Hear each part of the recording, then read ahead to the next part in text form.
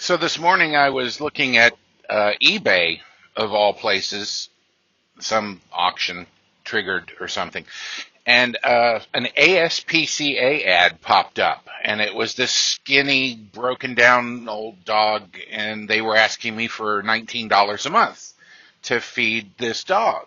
And I was like, huh.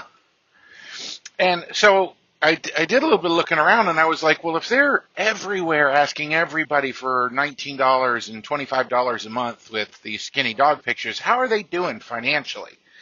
So I go over to Google and I ask them, what's the ASPCA's financial position?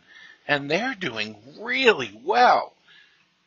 And it turns out that they don't even rescue and take care of animals. It's just amazing. It was, and I mean, it's what, 2 hours later, and I found myself dropping into CharityWatch.org and some kind of activist thing where they're talking about the budgets and what these places do and all that other stuff. And it's not to say that ASPCA isn't a worthwhile organization. If your ultimate goal is to get mankind to stop messing with animals, like quit having animals and being nicer to them and all that. But it turns out that if you did the math on how many dollars they spend, if they actually spent what they take in on animals, the less than 10,000 adoptions that they had anything to do with one year. In fact, it was more like 4,000 adoptions they did one year, which is crazy. The math on that was $34,000 per dog adoptions.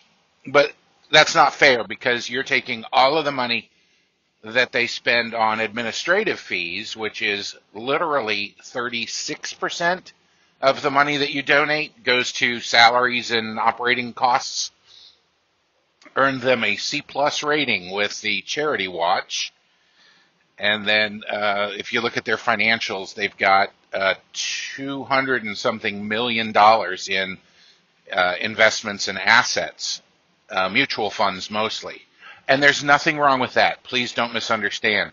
If I had a charity or I was running an organization like that and I had a surplus, I would be socking it away into mutual funds too, especially if I was tax exempt, so that I could sustain myself through lean periods down the road, especially if I had legitimate work to do.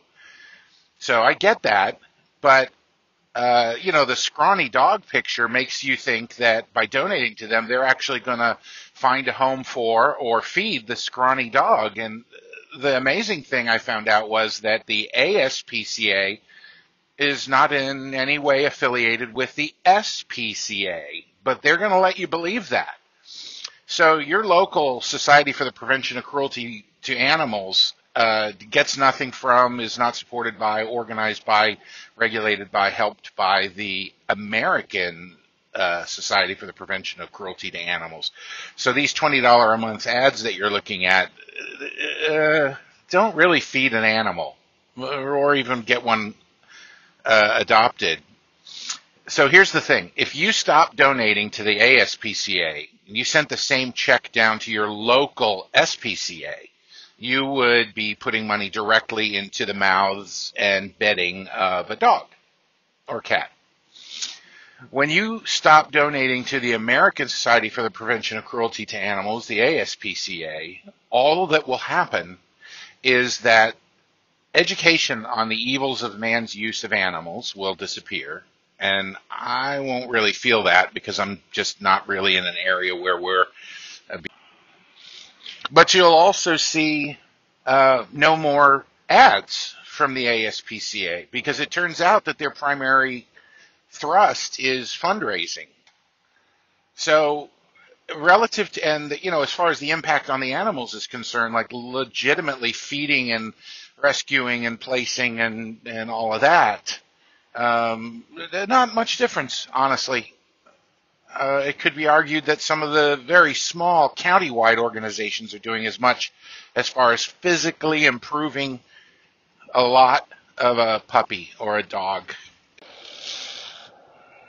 Sorry about the recording there. I put everything I'm saying in a lot of the supporting documentation and all that I dug up on my website.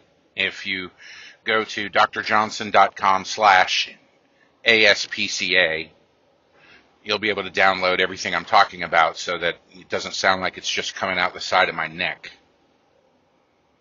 So here's what I thought. I thought that the ASPCA was like a parent organization for all the local SPCAs. I thought if I donated to the ASPCA, it would be a way of donating to the SPCA in such a way that they could figure out where the SPCA needed the money the most. It just made sense to me. But it turns out that the ASPCA doesn't have anything to do with the SPCA. So when you donate to the ASPCA, you're just supporting a fundraising organization. I was surprised. And I was surprised to find that the compensation for the CEO of the ASPCA as long as 6 years ago was over $500,000. Yeah, that's what that guy makes. And I think it's great. I mean, maybe you're making over $500,000 a year. That would be terrific. Good for you, flying an airplane or being a fireman or doing a job that isn't a charity supported by donations. So I guess what I'm getting at basically is if you want your dollar to actually go for food and bedding of a dog or a cat and make a material difference somewhere near you, you probably should be donating locally. Time and money. And if you are okay with seeing less ads asking you for money so that they can produce more ads asking you for money, then your donations to the ASPCA might be not as important as another organization. So later this morning, my next goal is going to be to jump on and find out, well, if you want to help animals, who do you donate to?